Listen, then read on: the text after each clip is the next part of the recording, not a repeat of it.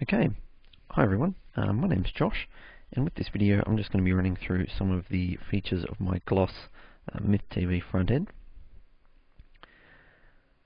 So I'll just fire it up.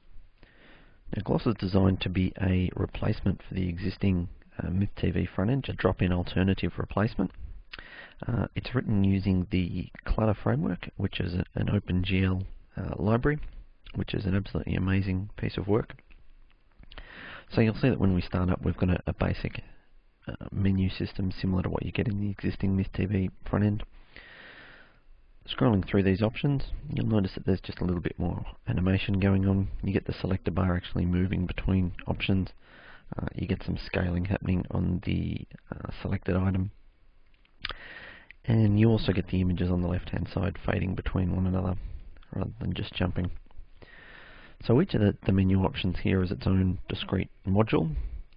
They're fully pluggable, fairly basic to write depending on what you want to do. So we'll jump into the slideshow module. As you can see, this option takes us to another menu. Now in this particular case, all of these options here are just options on the files, directories on the file system within the pictures folder. You also notice that the menus here will scroll when they're longer than the desired length. So I'll fire up Demo 9. This just shows us the pictures within the Demo 9 directory. They've got a basic pan and scale effect on them at the moment, very similar to what people would call the Ken Burns effect. Also, any audio files that are within that directory will start randomly at the same time. So I'll jump back out of there. Okay, now we've got the capability to do some very basic streaming from the Mythtv backend.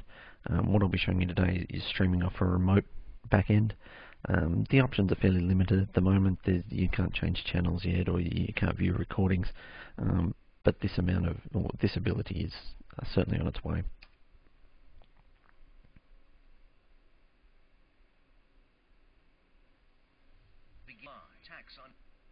I don't want to play too much video because it's messing with sync on these screencasts. But we'll jump into the videos module now. Now as you can see, there's a folder list left-hand side and some video options on the right. If we jump down onto movies, you'll see that we've got some nice covers for all the movies. Again, these are being pulled off the existing Myth database with no alterations or anything having happened to that.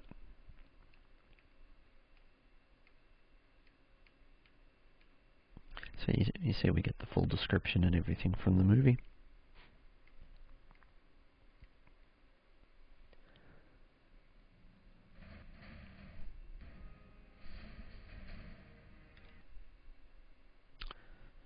All the playback with Gloss is done GStreamer, so anything that will play in GStreamer will play fine in Gloss. I'm just going to quit out of here now. I'm just going to change the current theme that's in use to demonstrate some of the theming abilities of Gloss. So as you can see, now that we've started up with a different theme called Pair, this one's basically a rip-off of the Apple front row system. You'll notice that the bar on the right-hand side has changed, as have the images on the left. You might also notice that the effect of changing between images is different now. All the transitions that Gloss uses are fully pluggable and they're fully selectable within the themes. So this uses the same slide transition currently to get between different menus. If we quit out of there again, we're actually just going to jump into the theme file for this. And we're going to change an option from slide to another transition called zoom fade. Now all the themes are simply XML files, so they're fairly easy to write. But now you'll notice that switching between menus gives us a slightly different effect here. It's a little bit buggy, but it does demonstrate some of the capabilities that are there. Now these transitions again are fully pluggable, and they're very, very trivial to write once you've got a very basic understanding of the way clutter works. So that's about all I wanted to show you today. Gloss is under fairly heavy development at the moment, so hopefully there'll be a lot of new features coming out in the near future. And thank you once again for watching.